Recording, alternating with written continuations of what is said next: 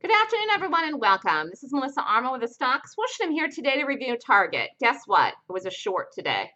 And I just looked at this and like, you've got to be kidding me. It actually went to some huge big number at 11 o'clock, and I didn't get it down to the low of the day. The low of the day as of right now in this, which I don't know if holds or if it breaks it again, is 65.50. I felt that it would get to 66 today. I felt that if it got to 66, it would break hard. Exactly what it did. But it was so late and so tough for me to hold late trades. I usually like to be done in the morning, but this went and worked and it went to the number and it went past the number and it did it at 11 o'clock. Like 5 minutes into 11 o'clock, it did it. So let's go over the initial call that I made.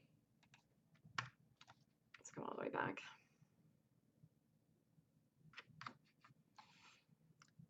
Based, flips. Okay, held 68, a big bar here. So I wanted to wait for the confirmation, waited for the 2-minute, broke.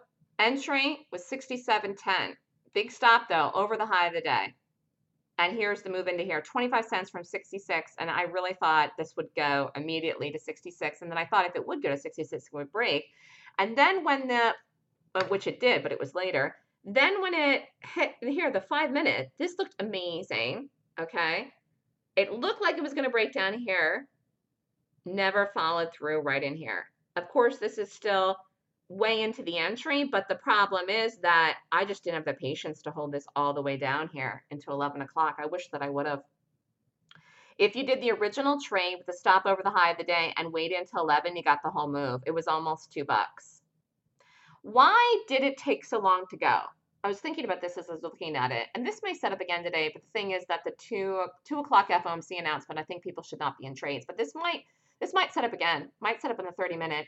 The problem with the gap for the quick move today in this to get to the bigger number was that it was right into an area, okay, that I knew was a short, and I rated the gap, and it was a valid short to watch to do, and it still set up early, and it had the move. It just didn't go to the target till later in the morning, was that it was in an area of congestion right in here.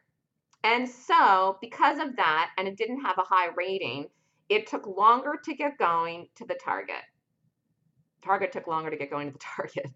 So that was the issue. But this by no means was a long. It absolutely was a short, which I knew. And I think a lot of traders might have looked at this as a long because it gapped down here, fell hard here, gapped down here, fell hard here, sold off hard the day before and gapped down big. But it's still set up fast, still set up in the first couple of minutes of the day.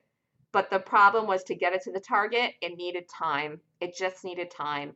It was back and forth with itself. People were trying to buy it. You can see the buyers in here, but the institutional positioning is to the downside. And that is why it was a short and had the short move and why it broke and was red on the day and broke and went to the number. It just took longer because it was really, some traders were buying it, but the institutions were shorting it.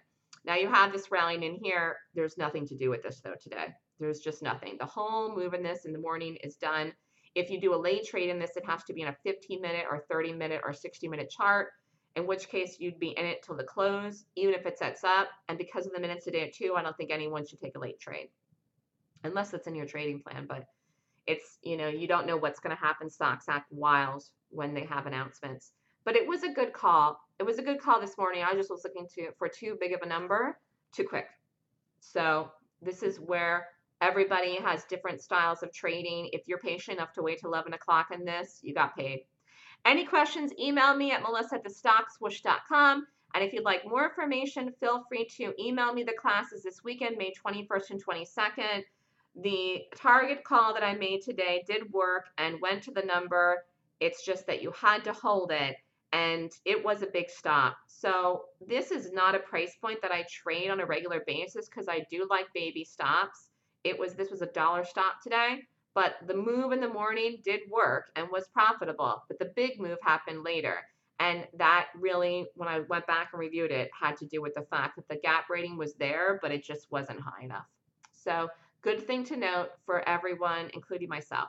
Have a good day, everyone. Email me at melissa@thestockswoosh.com if you want more information. Thanks, everybody. Have a great day.